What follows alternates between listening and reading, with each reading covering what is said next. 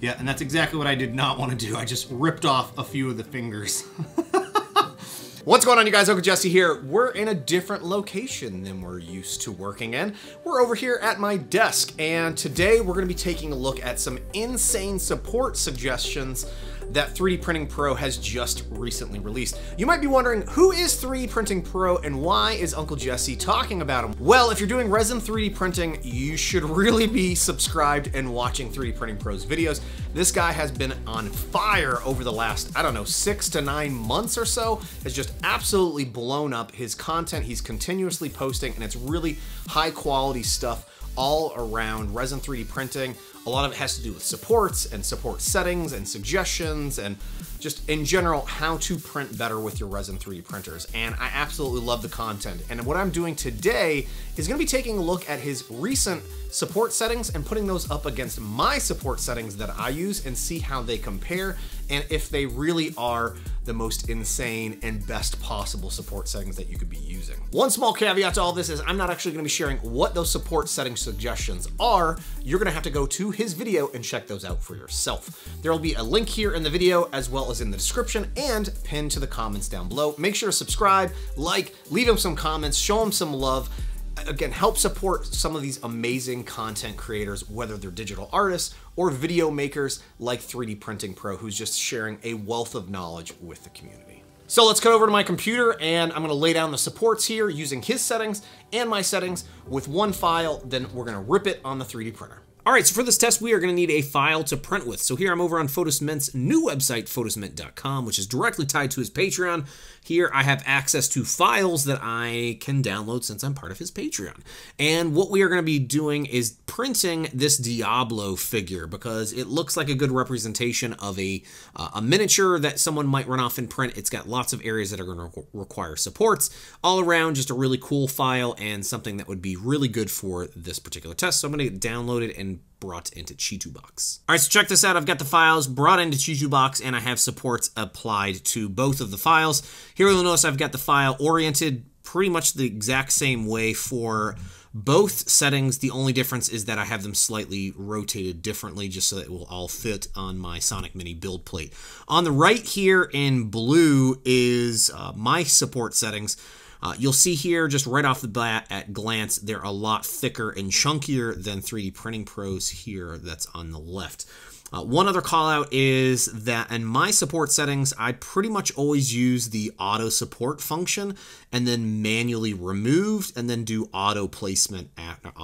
manually place my supports after that using the medium and light supports. I pretty much always stick with the heavy supports and then follow up with medium and light. Here with 3D Printing Pro, I went with his advice that he pretty much gives, which is avoid auto supports. Again, lots of personal preference here, and went and manually placed everything. The big call out for this is that my process took maybe 5 minutes. With his, it was about 20 minutes or so, 20 to 30 minutes maybe, depending on how long it took me to apply all the supports and edit and rearrange those and, you know, get all the fingers correctly laid out here. Again, you'll notice here that that they're a lot thinner with 3D Printing Pro's than mine, which can be really good when it comes to actually print cleanup. So one of the big differences that you're going to see, or that I imagine we're going to see here, just because I've done some prints with his settings in the past, and mine, is that when I print things, and even you'll see that in some of my older videos because people call it out in the comments, is my settings are a little too chunky and the contact depth and diameter might be eating into the print a little too much, so that you'll see big divots in my prints. The other thing that I'm doing between mine and his is I'm using a sphere contact shape. I actually kind of prefer this because it's easier, in my opinion, to break away and clean up afterwards.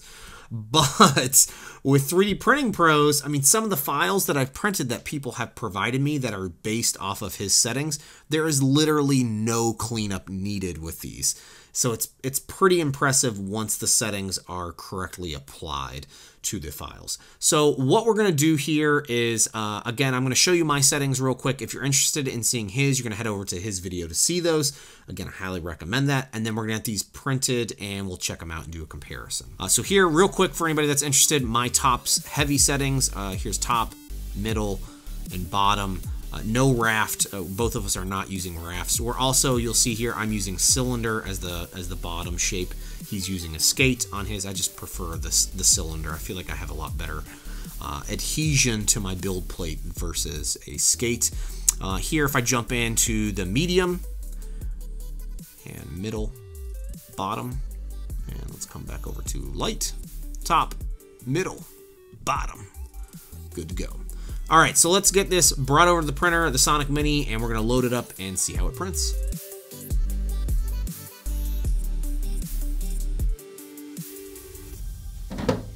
All right, not looking so great. I am seeing a print failure here.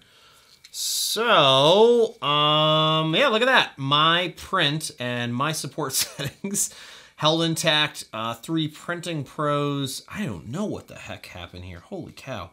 It looks like my print exploded.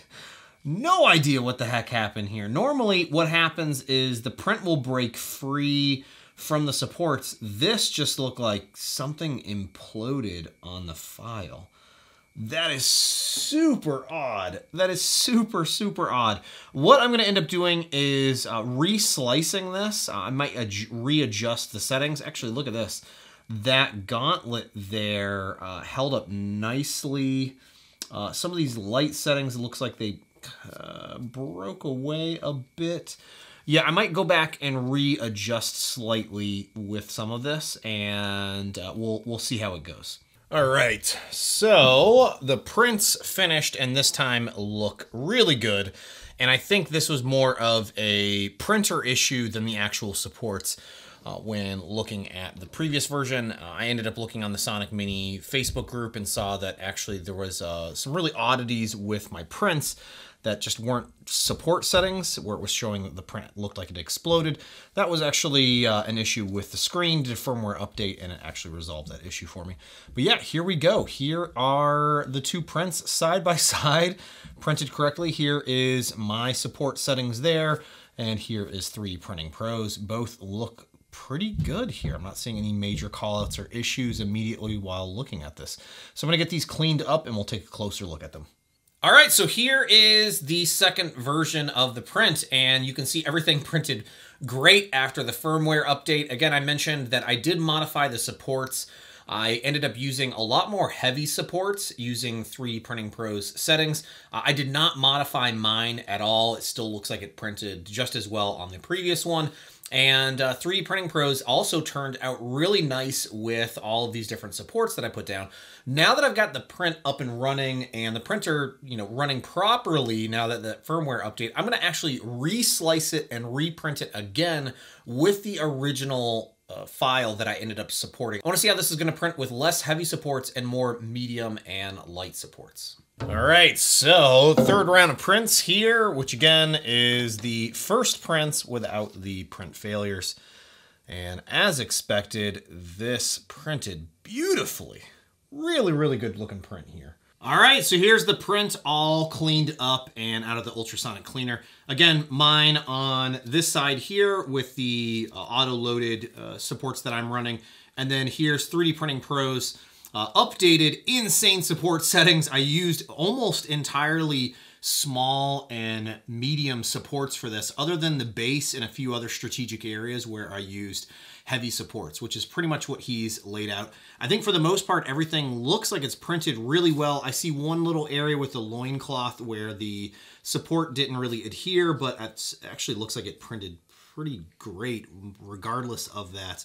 And yeah, I think the next step here is just going to be to get this off, and we'll test out removing the supports. Here you can actually see some are already starting to come loose, and here if I just use my finger, I can actually pop those right off.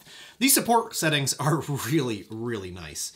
Mine, on the other hand, I definitely cannot just poke those off. I'm going to have to nip those off there or else I'm gonna risk breaking the actual mace handle. All right, the first thing I wanna call out is just removing the prints from the build plate. The 3D Printing Pro's skate, just because it's slightly angled, was so much easier to remove than my setting that I'm running here with mine. And I might have to consider switching over to that just because of, man, it was so much easier to remove that print. Assuming everything sticks and adheres well to the build plates, then yeah, I don't really see any reason why I wouldn't want to switch to that. It just slid right off that build plate. It was great. All right, seeing how best I can angle this and talk with you guys. So what I'm gonna try and do, this is my print with my support settings. Here you can see I can kind of force my way into removing the supports, these heavy supports on the base, which is good. I will definitely not be forcing. I can try to, if I hold the mace top here.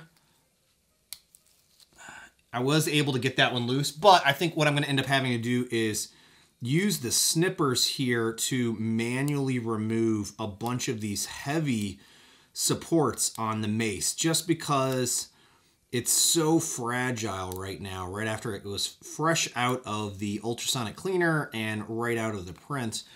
And I don't want any of the parts to break on this particular print. So I'm gonna very carefully try to manually remove as many of these as I can, and then I should be able to break the rest free. We'll see here. Yeah, and that's exactly what I did not want to do. I just ripped off a few of the fingers. All right, so I've got my print and the supports removed. I ended up breaking off 2 of the fingers there.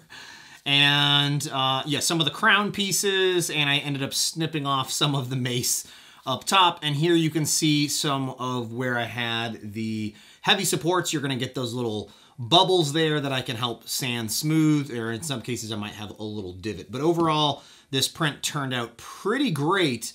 Again, it's a really small one here. So this is maybe a great example of why his supports are gonna work so well, or at least that's what I'm hoping here. So let's get that cleaned up. All right, and here is 3D Printing Pro's. This is the original print that I wanted to do here.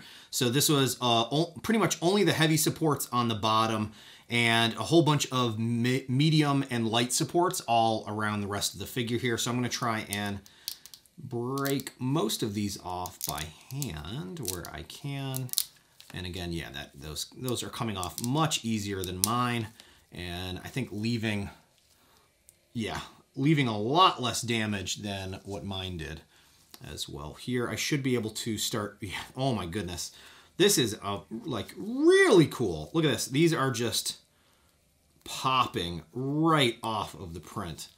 That is super cool. Can I still get this off? Yeah, the mace is coming free. Oh my goodness. Yeah, this is pretty spectacular.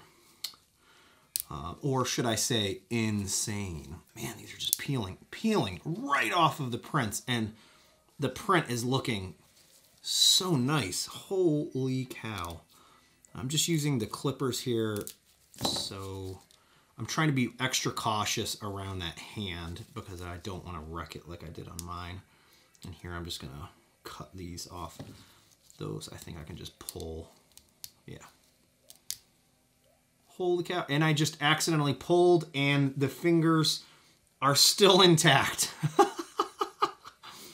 Holy cow. Those fingers are so thin.